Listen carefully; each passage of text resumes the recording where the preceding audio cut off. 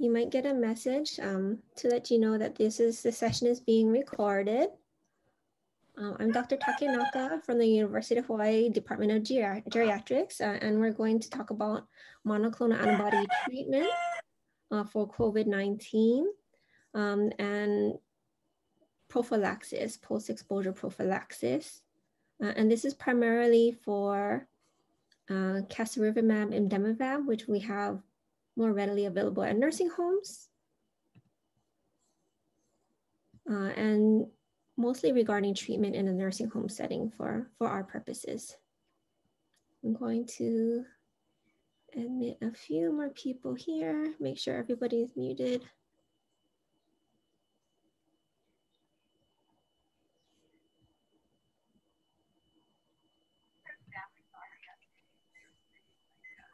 Okay, everybody's muted. If you're joining, please make sure you remain muted here.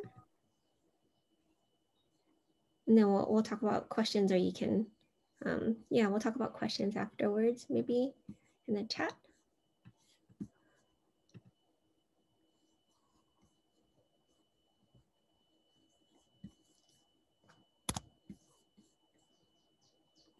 Any more people coming in? I think we're,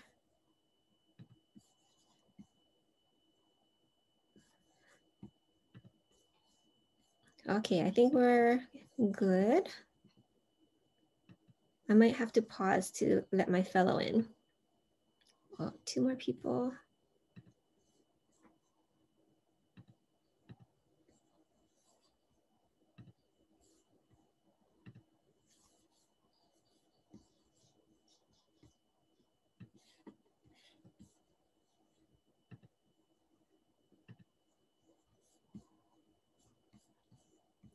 Okay, let's get started.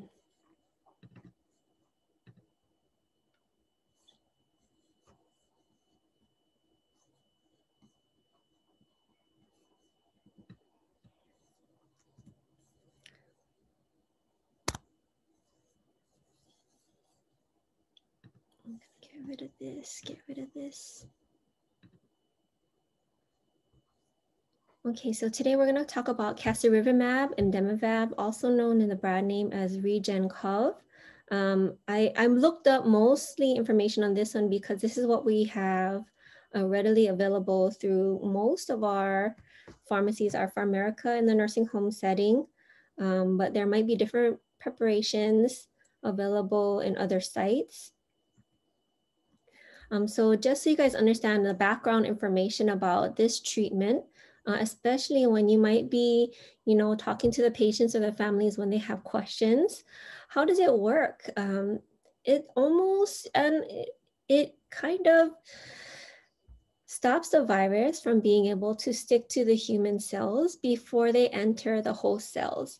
So this is the virus here, this blue thing with the yellow DNA and RNA inside, and the antibodies are going to stick to their spike proteins, which are the proteins on the outside of the virus, which they use to attach to host cells in the human body and then start to enter the human cells. So it's like neutralizing the mechanism that viruses use to enter our cells. This is a way of providing passive immunity to patients who receive treatment, which is temporary. At least the onset is rapid, not always as long lasting as your active immunity, which will always be our first line, which is why we really encourage everyone to get vaccinated because that provides active immunity. This would be added protection. So just looking at a little bit of the timeline, the FDA authorized emergency use beginning in November 2020 for treatment of mild to moderate COVID-19 for patients who are high risk for severe infections, including hospitalization and death. And for one of the groups that they mentioned was 65 and up. So slam dunk for a lot of our patients already in the nursing home and geriatrics. Because this is almost all of our patients. In July 2021, It was also approved for post-exposure prophylaxis for individuals who are high risk of progressing to severe disease if they do get COVID-19, including hospitalization and death. So not everyone would meet this criteria, but one of the categories for those who were included are high risk for exposure to COVID-19, including those who are in the same nursing home, patients who are not fully vaccinated. So if they didn't get the 2 doses that they need for Moderna or Pfizer, or 2 weeks away from completion of their COVID vaccine, or if they're immunocompromised, so you don't expect that they would have a good immune response to the vaccines, they might qualify for post-exposure prophylaxis to prevent them from not primarily getting COVID-19, but from getting any disease from COVID-19 that would progress to severe disease, hospitalization, or death. There are several studies, but the main study that led to the approval for treatment is in the PCR positive patients with COVID. They look for patients who are at least 18, had onset of symptoms less than 7 days. That's why they say, get the treatment within 10 days of onset of symptoms. The total N was 3,867. The study did start off with placebo versus a dose of 1,200 milligrams of casirivimab and indemavab. And then later on, they tapered it down to 600 milligrams for the treatment dose because they found that it was just as effective in terms of the primary outcomes. That's why you see some studies will have that 1,200 and some studies will have that 600, is because they found that the lower dose is just as good. The primary outcomes was to look at COVID-19 related hospitalizations and all-cause deaths. And for all of us, that's our major goal when it comes to COVID-19. We're really trying to keep our nursing home patients at home within our facility and trying to keep them away from the hospitals where they are, really stressed for beds and that higher risk for other, hospital-related problems for our population. They found a 2.2% absolute reduction. So that's when you minus the incidence of the severe COVID infections, hospitalizations, or death, and a 70% relative risk reduction over 29 days between the patients who got placebo versus treatment with the monoclonal antibodies. And this is statistically significant. So when you are arranging for getting ready to provide treatment or even post-exposure prophylaxis for patients in your facility, this is kind of the workflow that you want to start planning for. It's really important ahead of time to look at your policy, make an update to it if there's anything that you need to, even start to outline to get ready. Don't let your policy delay offering treatment. And it's really good when you already have an outline and a structure and a protocol to support your staff when you do need to provide treatment. Really look at, how are we gonna format our consent forms? There's order templates available from PharMerica. A lot of you might have already seen those. And the FDA also has fact sheets for both healthcare professionals and patients and families. So at the end of this presentation, I have some resources where you guys can get those. And it would be nice to either have them readily available to email to them or to share with and print it out in person to the patients who need to make their decisions so that you're not, once you have a PUI, it's already a lot of things that you have to get done. So once you look at this policy and get ready and maybe print out a few copies ahead of time so that you're prepared. Once you do have a patient that you suspect to have COVID, send the SAT PCR testing, of course, isolation for infection control. Then at the same time, already start filling out your forms. Talk to the patient and the family about getting consent while you wait for the results to come out. We've seen just over the past month or so with the spike in Hawaii that you could get a PCR result within the same shift, within 8 hours. And in some cases, when it got very, very busy, in 2 days. And so you really want to be able to provide them with treatment as soon as possible for the best results. We do want to be able to provide them with treatment before they desat, before they require oxygen, because then they don't meet the criteria to receive this treatment, or before they get sick enough to go to the hospital. So filling out the paperwork ahead of time helps. Definitely, if your patients or families have questions or reservations, really utilize your attending physicians and your medical directors to help to communicate with the patients and families so that they know what they're getting into if they want to ask questions, and so they can feel okay about signing that consent form. A lot of times we're not going to have family in the facility, so document that you receive verbal consent as well. At the same time, it's good for your attending MDs in your facility to know that it will be available and you do intend to offer treatment for patients who are eligible. So it's not a surprise to them and they know what your protocol is.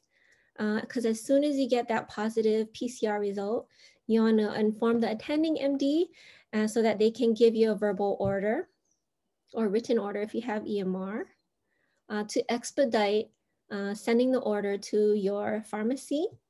It's really helpful to call them to confirm that they received your order. You're not waiting for a delivery. To administer the monoclonal antibody, this is with the vial that is co-formulated with both the casirivimab and the indemavab, 600 milligrams each in a vial that's about 10 ml, a little bit more maybe. Most of my experience so far in our facilities has been sub-Q.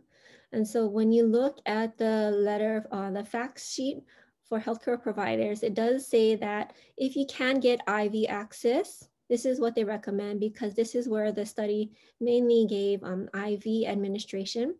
They did test for safety and sub-Q administration, and the outcomes were about the same in terms of efficacy.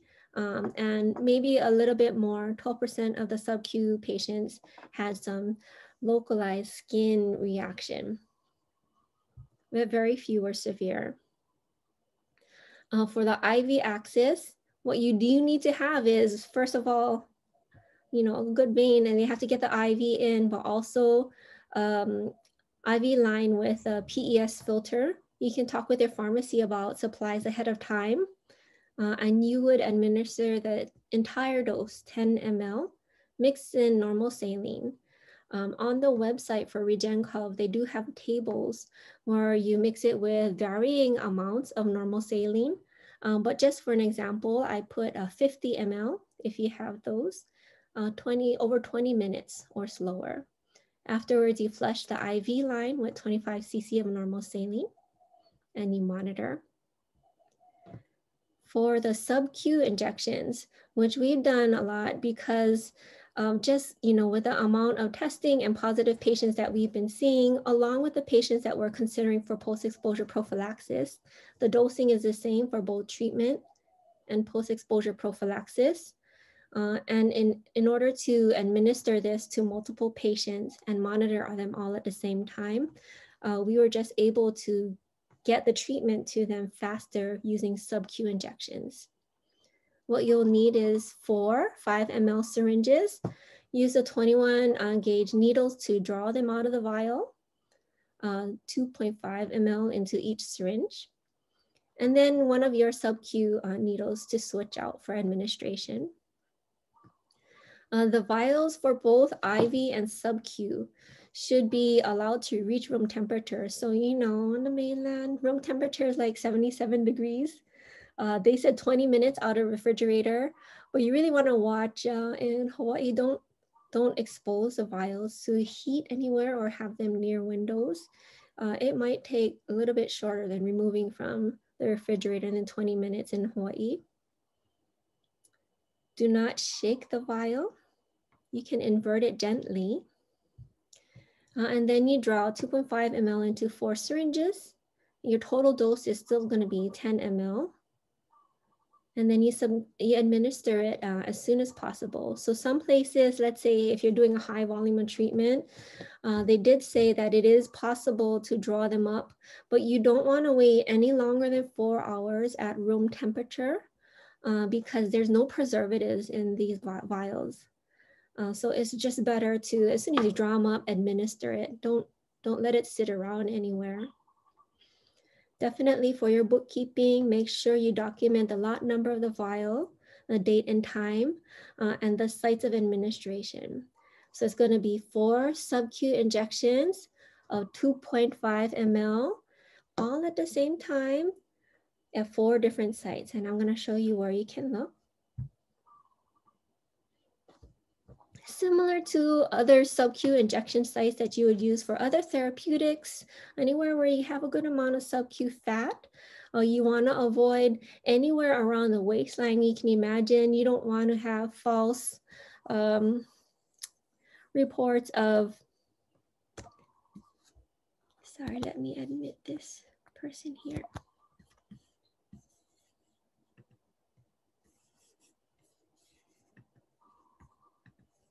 There you go.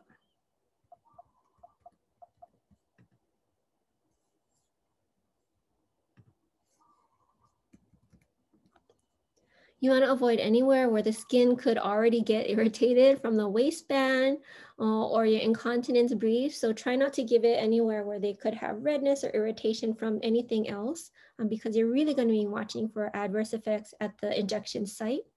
At the upper arm, abdomen, stay 2 inches away from the navel, as with other sub-Q injections, and the upper thigh. You don't have to wait a given amount of time between injections. And what's nice about it is you could just do 1, 2, 3, 4, and then start your 1 hour for monitoring of adverse effects. So it kind of removes that extra time that you need to monitor them for IV infusion on top of 1 hour of post-treatment monitoring.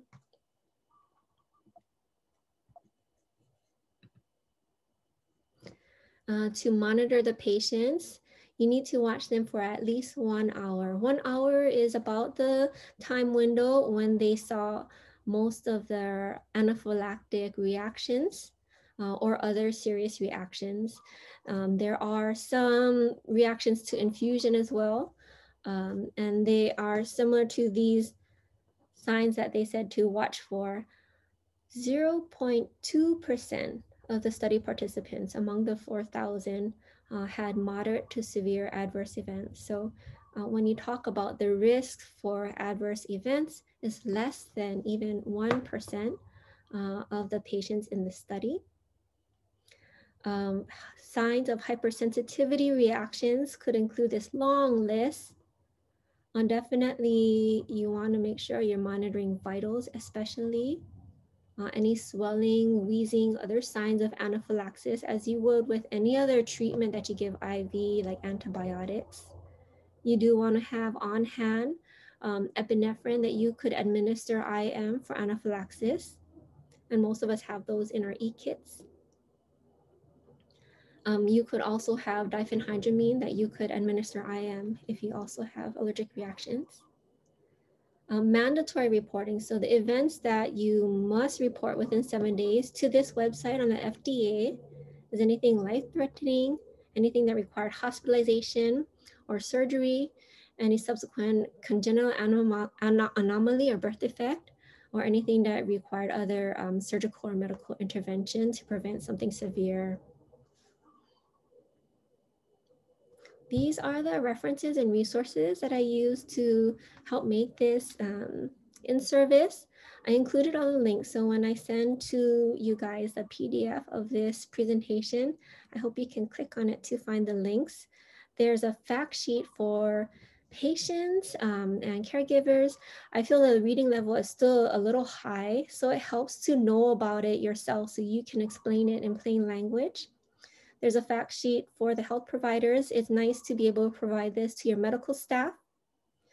The RegenCov website, they have a really nice graphically pleasing interface to review the instructions for administration of both IV and sub-Q. So I like looking at that website for the instructions if you need a review. There's a YouTube video from HHS that they produced to explain to patients and families about monoclonal antibody as treatment for COVID-19. And for your staff or anyone who doesn't have a healthcare provider that is interested in post-exposure prophylaxis, they can call this Combat COVID Monoclonal Antibody Call Center to find out about access in their region. I did see a news article in maybe on the 10th, not too long ago, about the Department of Health is going to be arranging for providers to come to Hawaii, I think later this month, to help with access to treatment for monoclonal antibody in the outpatient setting. So that will be exciting. We'll see that roll out later this month. Along with the different healthcare facilities, I think at least Straub in the respiratory evaluation clinic, they might have resources for at least referral, if not treatment, as an outpatient. The caveat to this treatment is that you have to be at a facility where you can either receive emergency treatment for an adverse reaction, especially anaphylaxis, or be able to activate EMS readily. So someone who can monitor you for an hour. So I'm not sure how this would be doable with home health unless the team stays there for an hour if you do home visits. Okay, so let me see. That's the end of the presentation. Is there any questions that you guys want to chat or unmute?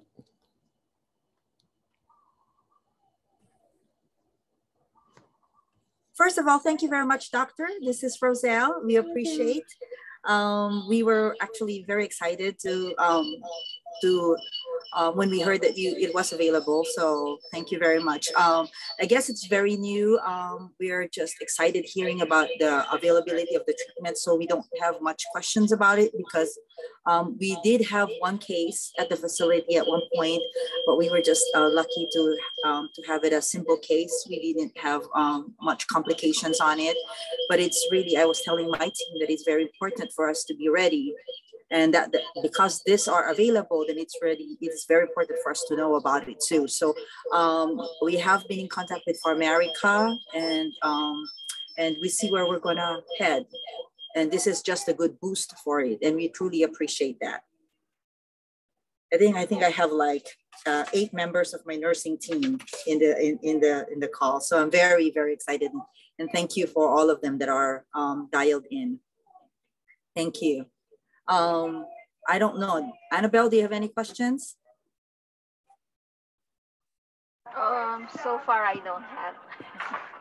But thank you very much, Doctor. I think it's really important, especially at the facility level, that you guys are prepared for just the structure and be able to provide a policy and a procedure for this, so that at any time you guys can offer treatment as soon as possible. What we really want to do is to be able to get testing done, get consent and education done before the patient desats, because our overall goal is to prevent them from going to the hospital and of course death. And these were the primary outcomes for the evidence in this treatment. And so this all aligns with what we are fighting to do in the nursing home all over the state. Doctor, in the financial aspect, is this like a skilled service that is covered under a client's insurance? So the medication itself should be covered. So you can talk to PharMerica about that, because I think it's through federal or state funding. The administration through IV is covered by Medicare, but I think not by Medicaid. And it differs between the private insurance. I think Kaiser is offering it in their outpatient setting, so I'm sure that they cover something in the nursing facility if you ask them ahead of time. So it's really good to work out these logistics in your facility for your patient population, so that won't be a barrier to getting them treatment in a timely manner. Thank you. Yeah. Well, you guys all know how to get in touch with me, and at any time you could let me know if you have questions, or you could ask your friendly neighborhood medical directors. But thank you guys for attending. Thank you, doctor. Thank you so much. Bye-bye. Bye-bye.